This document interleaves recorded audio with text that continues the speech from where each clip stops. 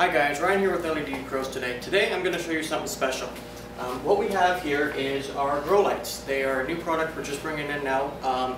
So what we've done is we've set up a mini grow light station. What we got is some tomatoes and some sweet peas. So over the next couple weeks I'm going to be progressing and making a diary entry essentially of how our plants are growing, just to show you exactly what this grow light can do and how it works. So for further updates, stay tuned to our YouTube channel.